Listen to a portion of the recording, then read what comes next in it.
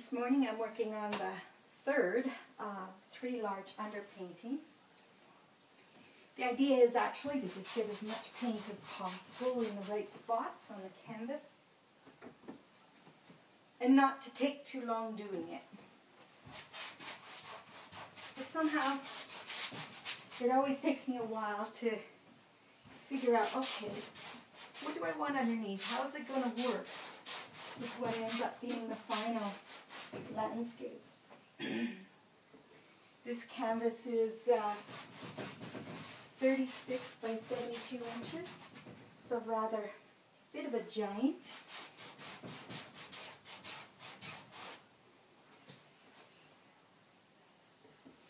I have a studio visit coming along this afternoon as well, so that's kind of got me preoccupied. That's still a little high.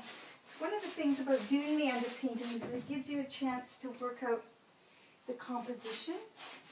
In this case, I've got some really dark seas at the bottom with some waves from a sunny winter day after a storm, looking out over the Georgia Strait. The nice thing about doing this is the more energy you can get into your feel for the landscape at this stage, the easier it is to build up the paint and keep that energy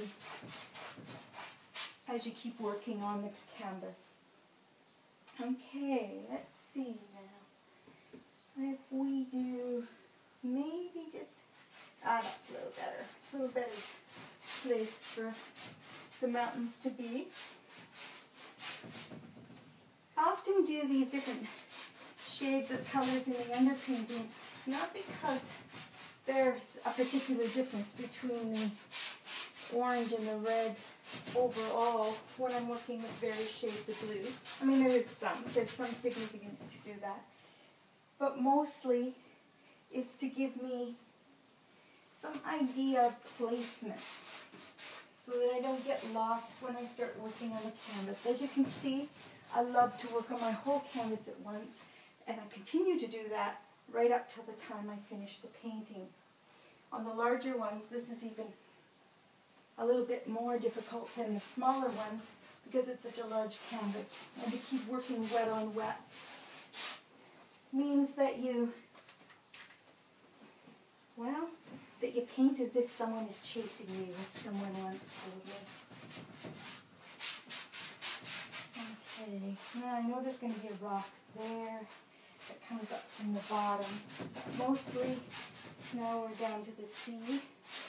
Just let that not drip too badly in there. It doesn't show up later, because that's probably the lightest part of my sky, is that middle piece there.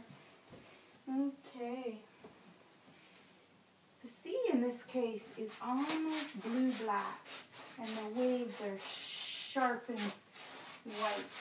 And I want this red underneath to give it some depth so it doesn't become super flat and still. I want that water to be still moving no matter how dark I make it. And part of being able to do that is to put the red underneath. As you see, I'm not using any fancy technique here. Just a matter of getting that paint on the canvas. Okay. A little bit more here. I'm using water mixable oils. And so what I'm thinning here with is straight water to make these washes. I love to work in my bare feet and relaxed and comfortable as clothing as possible. One of the things about painting with a lot of expression and a lot of emotion is being able to paint with your whole body. You're not painting with your brush, you're painting with your stomach and your breath. And it's hard to do that if you decide to dab at it and just sort of poke at it. You really must let the movement of the whole canvas and your body together complement each other and become the work that you want to express. It's not going to come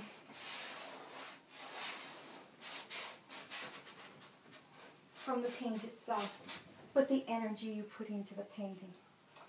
Okay. I know I've got some white waves in here, so I'm not worrying about that flying too much. That feels about right. We'll call her good for this morning. Thank you very much, Terrill Welch.